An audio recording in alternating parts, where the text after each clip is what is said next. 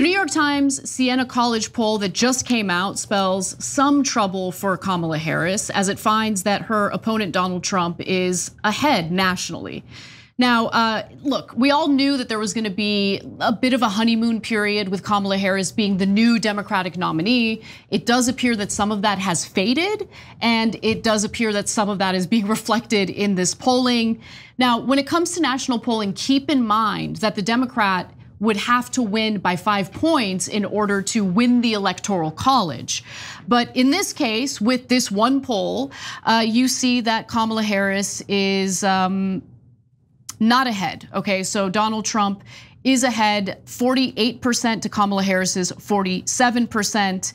I should note that the New York Times has a margin of error of plus or minus 3 points. And we should also take a look at how this particular poll compares to others, right? Because it's not just about one poll could be an outlier, but let's look at the average of polling, let's see what the other polls say.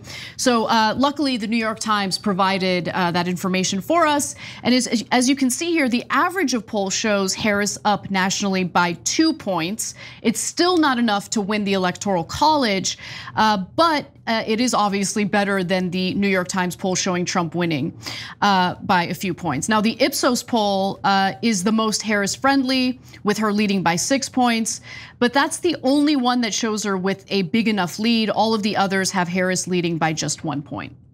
Making matters worse, we're about to get into the details about how they're performing in the swing states. And remember, at the end of the day, the election is decided by these battleground states. Before we get to that, Cenk, thoughts? Yeah, hey, don't scroll away.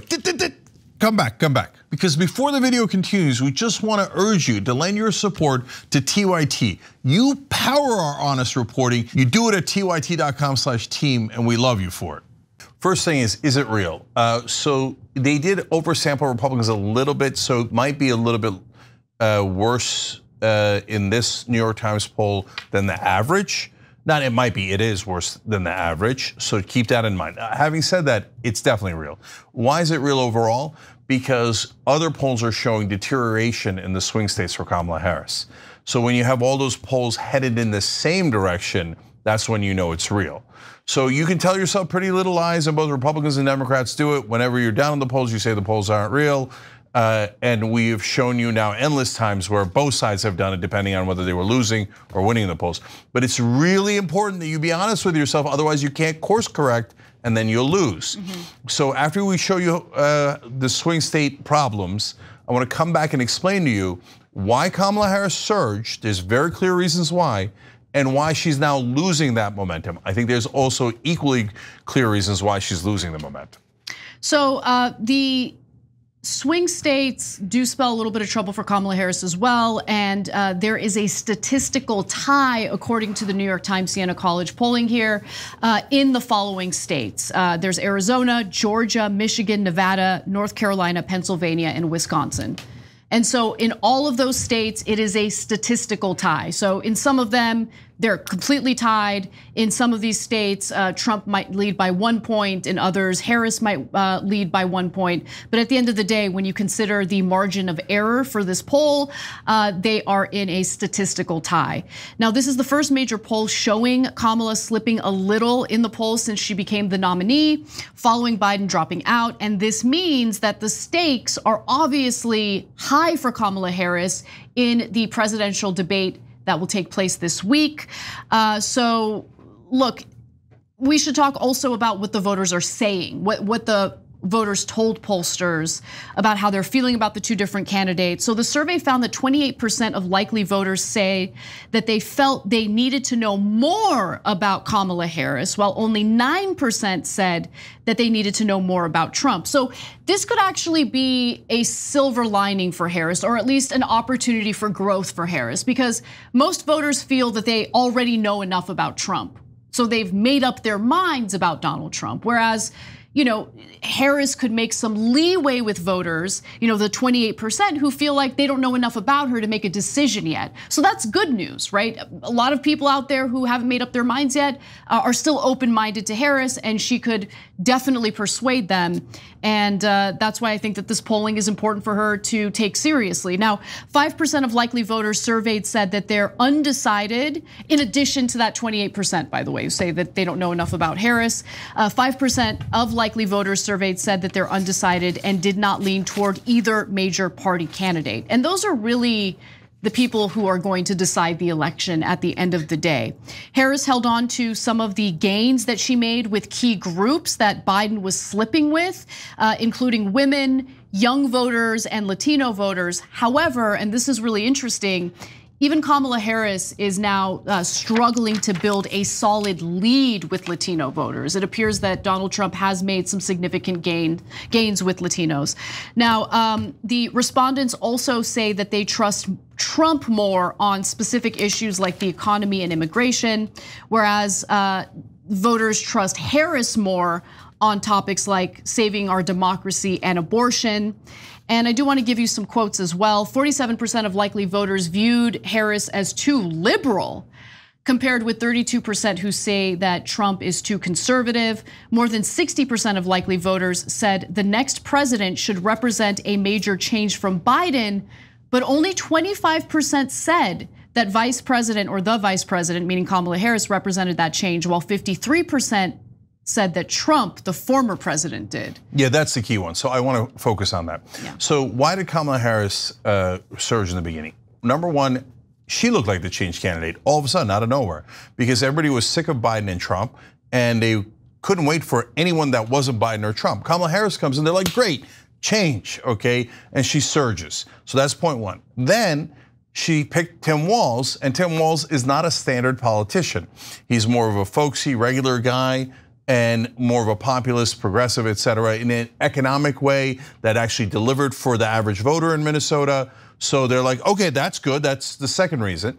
Then she comes up with an economically populist agenda, and people like it. They're like, oh, okay, she's gonna check the big corporations that are price gouging us. She's gonna do something about housing prices that are out of control. So boom, she surges. And whereas Biden was down by about 5, in one of the polls he was down by 8, she takes the lead and goes all the way up 3.5 points. Now she's been losing that lead ever since. So what changed? A couple of things. Number one, they stopped doing all media. Oh, that's so dumb. That's millions and eventually hundreds of millions of dollars in free media. Why don't you go and make your case? And if you say, no, both Harris and Walz are so incompetent that if they are interviewed, they can't make their own case, well, then you're sending a giant message of weakness. And then you're forcing all of the media to talk about how you won't talk to them, because they get obsessed with that, right? And they're right too. You need to be challenged and questioned if you're going to be president of the United States. So now you've got a giant negative story just sitting there for no reason. Self-inflicted harm. It's insanity, right? And then what did you do? Now CNBC anchors start yelling at you. We've been covering that on the show the last couple of weeks. She starts retracting some of her policies. Disaster. Now we're reeling. What are you doing? And finally, on the issue of change, the most important issue there is, if you're the change candidate, you're gonna win. If you're the status quo candidate, you're gonna lose. So Anna just read you 60% of voters, it's actually 61, of likely voters, the next president should represent a major change from Biden, right? Now, let me read you the devastating details on where Kamala and Trump lie on that. So this is still from the New York Times, obviously. Only 40% of likely voters said Ms. Harris represented change, while 55% said she represented more of the same. That's devastating. Mr. Trump, in contrast, was seen as representing change by 61% of voters, while only 34% said he was more of the same. He's got a huge advantage now as a change candidate. So she has to take that mantle, but I'm not sure she realizes it, because in Democratic Party circles, they think the status quo is great. If you're the defender of the status quo, America's not going to vote for you. You had it as the change candidate for that month. You've got to go back to that and win that mantle. If Trump is seen as the change candidate, he's going to win this election. Final thing I'll leave you with, I thought that this quote was really interesting. It's from a 31-year-old vaccine scientist in Cambridge, Massachusetts. This is an individual who has already committed to voting for Kamala Harris. His name is Matthew Tucker.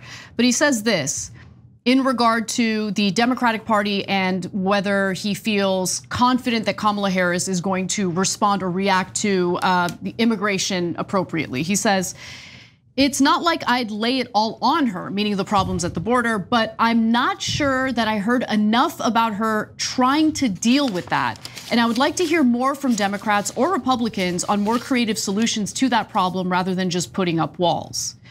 Now, again, this is a Democratic voter who's already committed to voting for Kamala Harris. It's not about Democrats who are, partisans and they're gonna vote for the Democrat no matter what.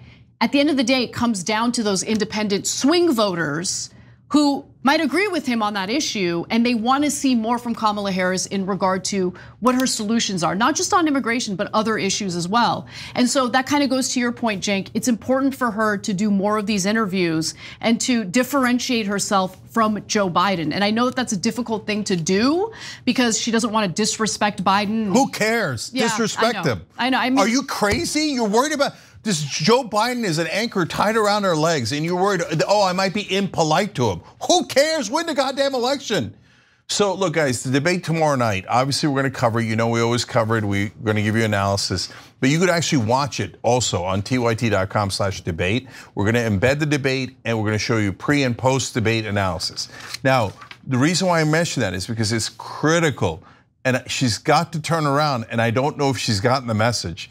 And so last point here is, the other thing that people want is strength from their leaders. So when you're hiding from the press, you look weak. And when you're flip-flopping on your positions, you look weak. Now, Trump does it, but he does it in a weird aggro way where he'll say one thing and like, oh, I definitely won the election, terrible. And then he go do an interview and be like, I lost the election, I won the election. He'll say two different things, but he'll say both of them while screaming. And you might say, oh, he's unhinged and crazy, etc. But at least he has the outward appearance to some voters of being strong. He isn't, but he has that appearance. When you're like, oh, I don't want to get interviewed. Oh my God, that looks so weak. You need to go out there and make your case. Say, this is why I'm gonna deliver. This is what I'm gonna do for you. If you're just sitting there doing canned speeches for rallies, that you're not gonna win this race. You know what the problem is, guys? She kept the Biden campaign team. And they're an anchor wrapped around the entire Democratic Party. And it's their dumbass strategy, and this is sourced. I've read it now in several articles. The old Biden team is like, don't talk to the press. The press might be slightly mean to you. Hide from them for the entire campaign. All right, well, if you listen to that, it's a guaranteed loss. Thanks for watching The Young Turks, really appreciate it. Another way to show support is through YouTube memberships. You'll get to interact with us more. There's live chat emojis, badges. You've got emojis of me, Anna, John, JR, so those are super fun. But you also get playback of our exclusive member-only shows and specials right after they air. So all of that, all you gotta do is click that join button right underneath the video. Thank you.